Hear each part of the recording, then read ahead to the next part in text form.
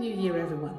Hope you've had a great Christmas. My cabinet team and I really enjoy getting out and meeting our constituents over the holiday period, handing out to the hungry, the unemployed, the overworked, little bits of mince pie. How we've laughed at chai latte Christmas presents, how we've come together to celebrate the hunting and killing of foxes, how we all had to go and visit family members in shithole places like Stockton North. The Conservative government can look back at a momentous year. We've banned 7 bins. Meat tax, we've cancelled the HS2, repeatedly failed to send a handful of people to Rwanda at great cost to you just to prove a point, surging in the league tables with the most dangerous school buildings, record funding for the NHS, but that includes the billions we gave to our friends for unusable PPE. And there are tax cuts, investment, inflation, economy, and other words. But I'm not stopping there. My New Year's resolution is to keep moving forward.